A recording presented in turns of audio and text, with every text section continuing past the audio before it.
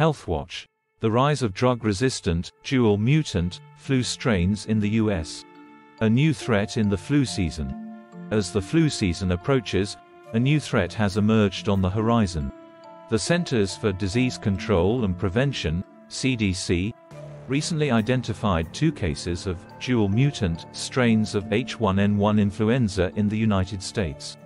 These new strains carry genetic mutations that could potentially reduce the effectiveness of oseltamivir, the main antiviral drug hospitals rely on for treating influenza.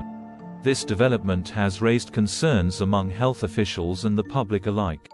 The genetic mutations, I223V and S247N1. Unpacking the mutations. The dual mutant strains of H1N1 influenza feature 2 key genetic mutations, I223V and S247N. These mutations affect the surface proteins of the virus, potentially increasing its resistance to oseltamivir, commonly known by the brand name Tamiflu. The significance of these mutations was highlighted in a study published by the CDC in the Emerging Infectious Diseases Journal. Laboratory experiments conducted by scientists from Hong Kong revealed that these mutations made the H1N1 virus up to 16 times less sensitive to oseltamivir. While this drop in sensitivity is concerning, it is less severe than some previous mutations that have posed significant threats to flu treatment efficacy.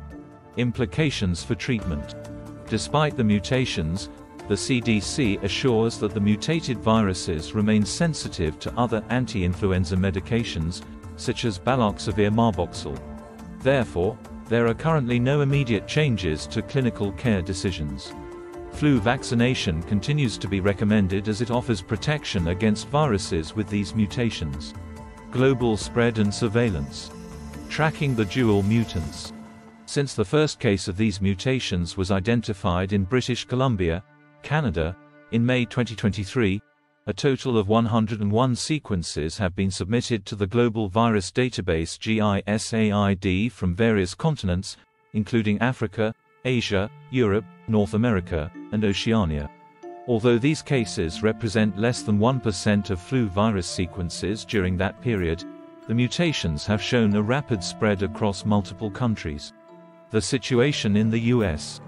In the United States, the dual mutant strains were detected by labs at the Connecticut Department of Health and the University of Michigan during the past fall and winter seasons.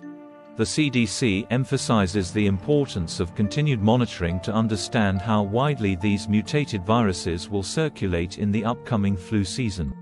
Oseltamivir, the most commonly prescribed antiviral. Importance in flu treatment. Oseltamivir is the most commonly prescribed antiviral treatment for influenza, making up 99.8% of flu antivirals prescribed to children, according to the CDC. It is recommended for all flu patients who are hospitalized or at risk of severe disease.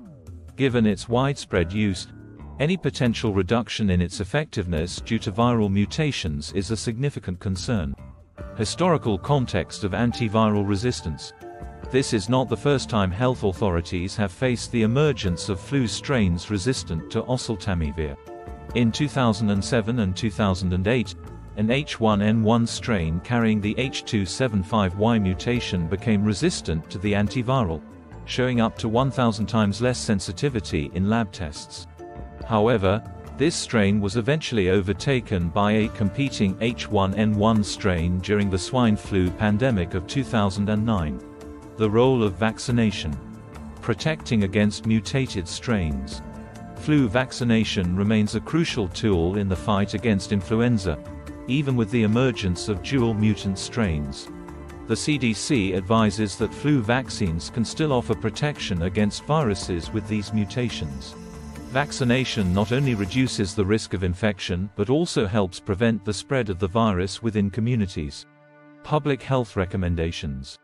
In addition to vaccination, the CDC recommends personal protective measures such as good hygiene practices, avoiding close contact with sick individuals, and staying home when experiencing flu symptoms. These measures are essential in curbing the spread of influenza, especially during the peak flu season. Preparing for the upcoming flu season. Enhancing surveillance and research. As the flu season approaches, enhancing surveillance and research efforts is paramount. The CDC and other health organizations are focused on monitoring the spread and evolution of these dual mutant strains. Ongoing research will provide critical insights into the mutations' impact on treatment efficacy and help develop strategies to counteract any potential resistance. Public awareness and education. Raising public awareness about the importance of flu vaccination and antiviral treatments is vital. Education campaigns can inform the public about the risks associated with influenza and the benefits of getting vaccinated. Ensuring that people understand the significance of early antiviral treatment can also improve health outcomes. Staying vigilant against flu threats. The emergence of drug-resistant dual-mutant flu strains in the US is a reminder of the ever-evolving nature of influenza viruses. While the current impact on treatment efficacy is still being studied, it is crucial to stay vigilant and proactive. Through continued surveillance, research, and public education, we can better prepare for the challenges posed by these new flu strains. Thank you for reading. If you found this article informative, please like, comment, share, and subscribe to our channel for more updates on health and wellness. Stay informed and protect yourself this flu season by getting vaccinated and following recommended health guidelines.